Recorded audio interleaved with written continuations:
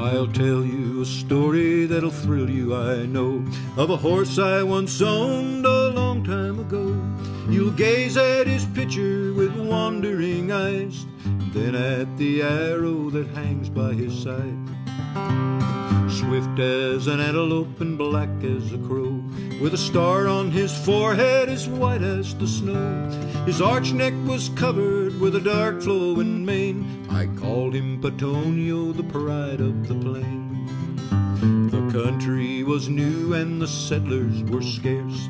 The Indians on the warpath were savage and fierce. Though the scouts were sent out every day from the fort, yet they never returned and we knew they were lost.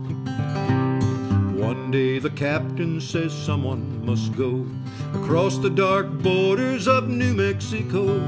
A dozen young fellows straight away answered here, but the captain spied me, I was standing right near. Petonio was by me, his nose in my hand. Said the captain, your horse is the best in the land. You're good for the ride, you're the lightest man here. On the back of that Mustang you have nothing to fear.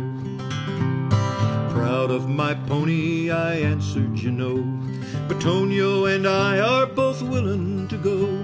For speed and endurance I'll trust in my black. Then they all shook my hand and I mounted his back.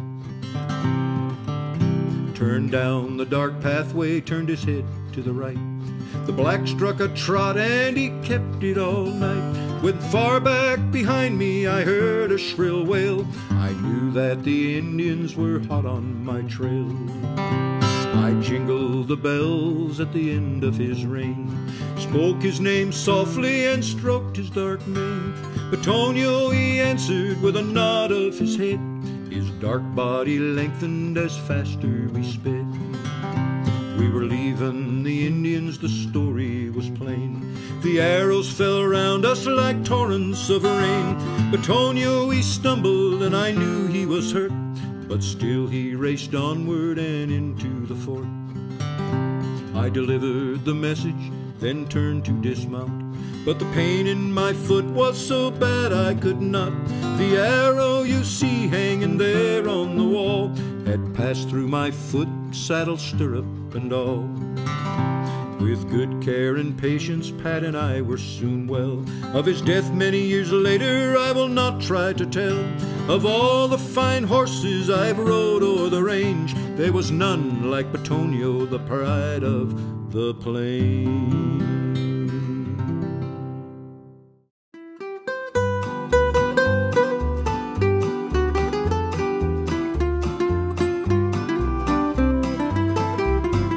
Charlie Siringo was just 19 years old in 1875. Hell-bent on pushing his luck with them Longhorns up north on the Chisholm Trail Drive. He told his dear mother he promised to squander no wages on women and wine.